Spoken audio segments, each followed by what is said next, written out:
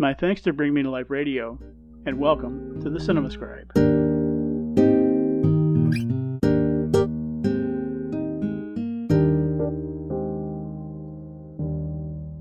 When the have-nots stare down the ample resources of the haves, there's almost always sure to be a degree of envy involved. How is it that they come to acquire what we haven't? They might legitimately ask. Why can't we have some of that? Those questions have merit too, but how far are the have-nots willing to go to get what they seek? That's a crucial issue posed in the Oscar-winning social satire, Parasite. Times are tough for the Kim family. With money and work hard to come by, the foursome struggles to survive in their cramped, run-down apartment. Family matriarch Chung Suk, played by Hae-jin Jang, seeks to earn money folding pizza boxes, a job at which she's not especially suited, while her jack-of-all-trades husband, Kai-tek, played by Kang Ho-sung, will take anything he can get.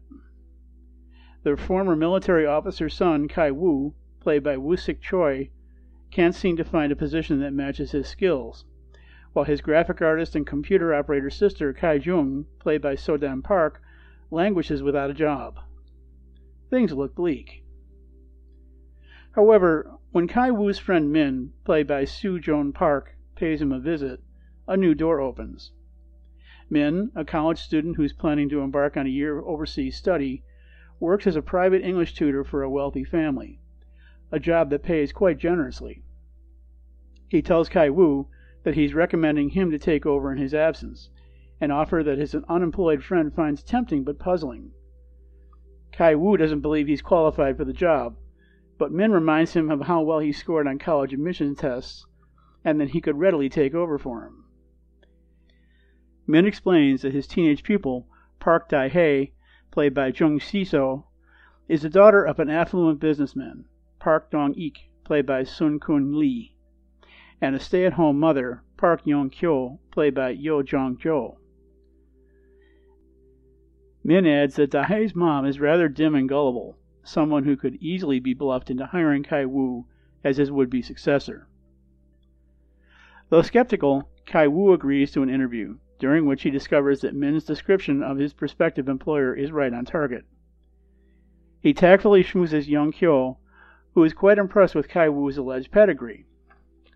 His hopes and enthusiasm are further raised when he meets his student, to whom he takes quite a shine, an attraction that is apparently mutual. It looks like the job is his.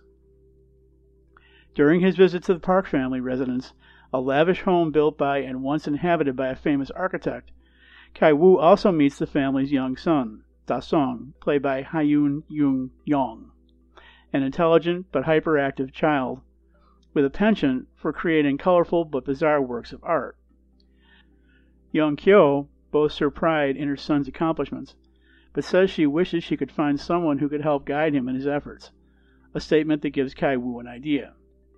He says he knows a skilled art instructor who could provide Da-sung with helpful coaching, someone with whom he could put in a good word.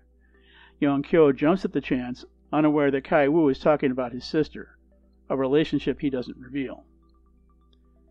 In no time, Kai-jung is working as an art therapist for Da-sung, a position on which she sells Yong-kyo after convincingly pointing out the recurring troubled imagery in her son's artwork. And, thanks to a referral from Kai-jung, Kai-tek soon becomes the park's new family chauffeur, after the crafty art therapist sets up the disgraced, now former driver, played by Kyun-ruk Park, into being fired based on trumped-up phony allegations. Something similar occurs when Kai-tek manipulates the dismissal of the family's longtime housekeeper, Moon Gwang, played by Jung Yoon Lee, creating an opportunity for a glowingly recommended Chung Suk to fill the now vacant caretaker position. Given all this good fortune, one would think the Kims would be grateful for their newfound prosperity. However, having gotten a taste of the good life, they look for new ways to feather their nest even further, and by even more nefarious means. And when the Parks go away for a camping weekend to celebrate Da-sung's birthday, the Kims move into their employer's home to party down, unapologetically availing themselves of the comforts of affluence. They enjoy ample food and drink, and celebrate their unforeseen luck. But the festivities take an unexpected turn when a late-night visitor, former housekeeper Moon Gwang, appears on the doorstep claiming she's come by to collect something that she left behind in her hurried departure after her unforeseen termination. By giving Moon Gwang access to the house, the Kims set up a series of events that will change everything. It's a situation further complicated by the Parks' unexpected early return from their weekend getaway. Suddenly, all of the Kims' gain are on the line, an ominous development that doesn't bode well for the future as things go from great to disastrous in short order. Now what? When seeking to improve one's lot in life, is it acceptable to do whatever it takes, even if it means resorting to underhanded tactics? In all likelihood, the answer would depend on who one asks, and what their circumstances are. Those responses, and the outcomes they're intended to engender, depend on one's beliefs. And those beliefs, in turn, play an important role in what results, which may not be what one expects. Given that our beliefs faithfully materialize what we're thinking and feeling, we had better be careful what we ask for, as the characters in Parasite find out for themselves. The Kims, for example, believe that life has shafted them, and that they're perfectly entitled to, and justified in, pursuing whatever it takes to make up for lost ground. What starts out as a mostly genuine employment opportunity quickly transforms into a scam, one that pays off handsomely, but that is also rife with pitfalls waiting in the wings. But, given the family's history of desperation, they're willing to take the chance to get the result that they believe they're owed. Similarly, the Parks are also anxious to get what they want, and they're willing to do whatever it takes to obtain the desired result, even if they aren't as diligent as they could be in investigating their prospective employees. In fact, as members of the affluent class, they probably feel good about themselves in offering employment to those in need, that their generosity makes up for whatever economic disparities set them apart from the working class that is otherwise unable to share in society's good fortunes. Because of this perceived magnanimity, they're able to sleep comfortably at night, even if they're unaware that their actions have unwittingly contributed to the problems that cause such fiscal inequality in the first place. A chief reason why this course is so problematic is that their beliefs lack a fundamental element: integrity. By failing to be truthful with ourselves, our beliefs become tainted by considerations that can derail or thwart what we claim we seek to create. The Kims, for instance, say they're looking for gainful employment, but all the while they're secretly plotting to find ways to rip off their employers and acquire other perks. Given the deception involved, is it any surprise then that things can go awry? A little integrity could go a long way towards staving off problems.